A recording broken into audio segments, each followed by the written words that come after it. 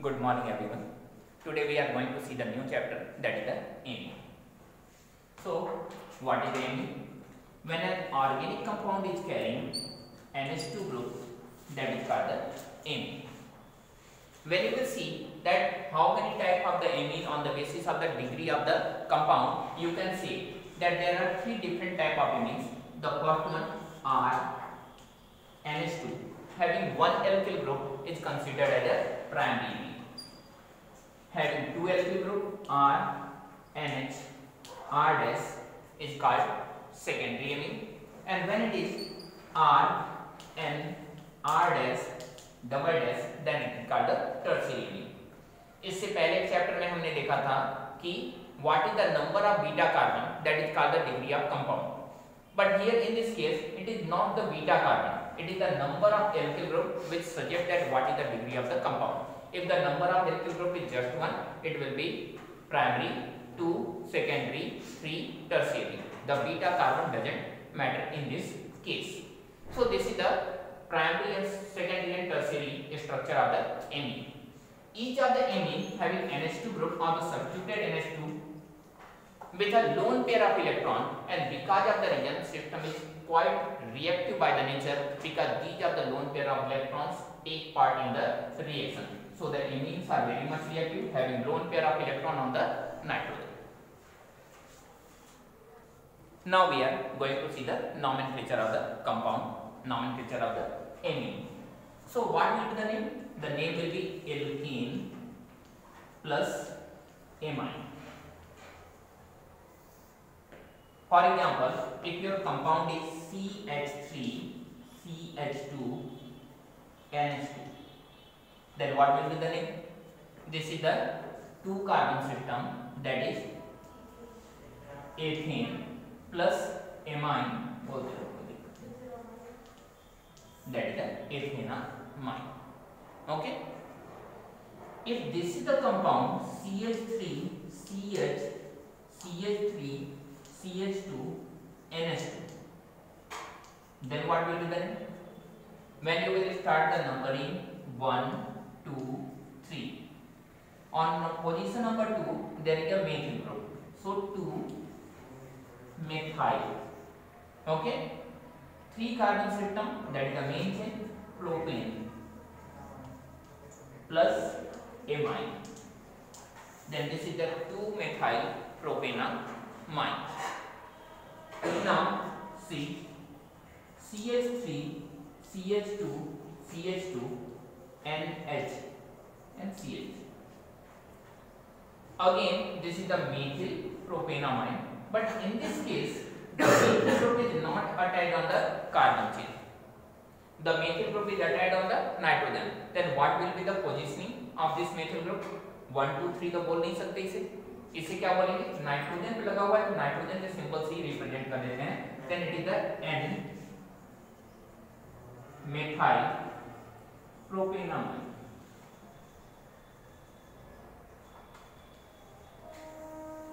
And what type of amine it is? Primary, secondary or tertiary? One alkyl and another alkyl, two alkyl group, so it is secondary. Okay. Then this is the nomenclature of the amine. If you will see the aromatic system, this one, this is benzene plus amine, that is the benzenamine.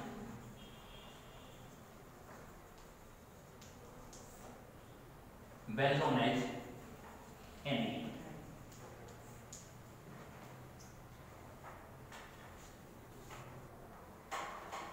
Now we are going to see the preparation of the amine with the help of different methods. So the first method for the preparation of amine is by reduction. This is the compound from nitro compound.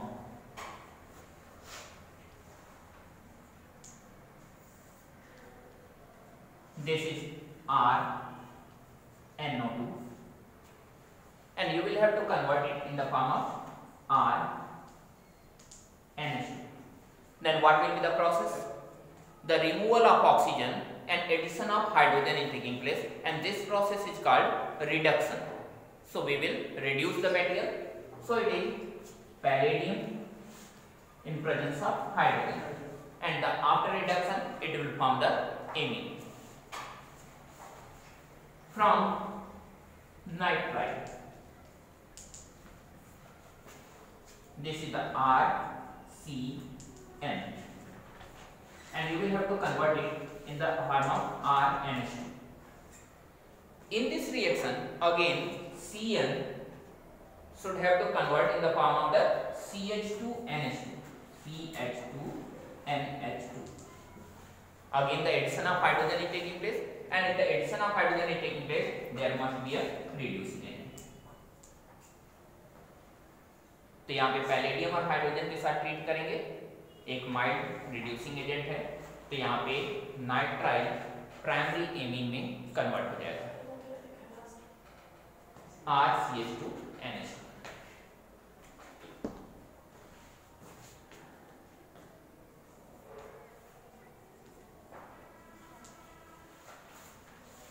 And if you are treating the amide RCONH2 again with the same reagent, that is the reducing agent, you can see again the reduction is needed for the preparation of amide, then it will be RCH2NH2, that is from amide.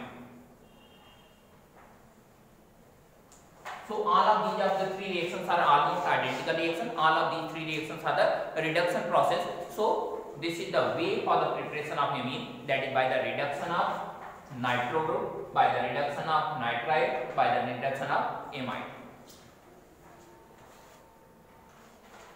We are seeing the next reaction, that is the ammonolysis. When ammonia is treated with the haloalkane, it forms amine, CH3, CH2, NH2 along with HCl. If we will treat the haloalkane again with the system, it will form the secondary amine, and further treatment it will form the tertiary amine. The next step of the reaction will be called alkylation. This step is called the ammonolysis of the haloalkane.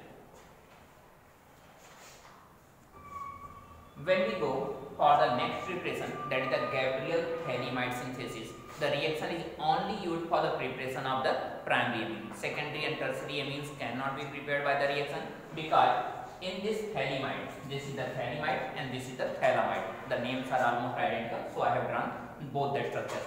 So in this thalamide, you can see that nitrogen is already combined with the two carbons here, and as the two carbons are already bonded with the nitrogen, so these of the bonds are not going to break, and this is the reason why the secondary and tertiary amine cannot be prepared by Gabriel thalamide synthesis. The reaction is only used for the preparation of the primary amine, and even the aromatic primary amines cannot be prepared by this process. Only aliphatic primary amines. Now we are going to see the reaction. This is the thalamide. When it is treated with the potassium hydroxide, by the loss of water, it makes the potassium salt of the thalamide. Now the haloalkane is treated with this one, a nucleophilic substitution reaction takes place, and by the loss of potassium halide, it forms the alkyl thalamide. It must be seen that this is the nucleophilic substitution reaction. That means only the alkyl halides can undergo the reaction, aryl halides cannot undergo the reaction, क्योंकि alkyl systems ही nucleophilic substitution reaction कर सकते हैं, aryl system करने के लिए capable नहीं है. Now this alkyl amide, alkyl thalamide will be treated with the sodium hydroxide, which results sodium thalate along with the primary amine. Sometimes we find that you write this compound, that is the sodium thalate, but this primary amine is not written. Actually the reaction is only for the preparation of the amine, and this is the major product, this is the byproduct of the reaction. So this product must be written after the reaction. So the question is asked that why the primary aromatic amines cannot be prepared by the Gabriel thalamide synthesis. The primary aromatic amines cannot be prepared by Gabriel thalamide synthesis because in this reaction which is a nucleophilic substitution reaction, the haloarenes does not take part in the reaction because the haloarenes does not support the nucleophilic substitution reaction. As the aryl group cannot approach on the nitrogen, so it is not possible to prepare the aryl primary amine. So the aromatic primary amines cannot be prepared by the Gabriel thalamide synthesis because haloarene does not support the nucleophilic substitution reaction. Now we are going to see one of the most important reaction of the chapter, that is the Hofmann-Bromamide degradation. This is one of the reaction in which the product have one carbon less than the parent hydrocarbon or parent amide. If this one has the 3 carbons, the product must contain only 2 carbons. So in this reaction, when amide is treated with bromine and sodium hydroxide, it forms amine having 1 carbon less. That means this carbon will be lost during this process. So the compound will be CH3, CH2, NH2 along with NaBr, Na2CO3 and Y.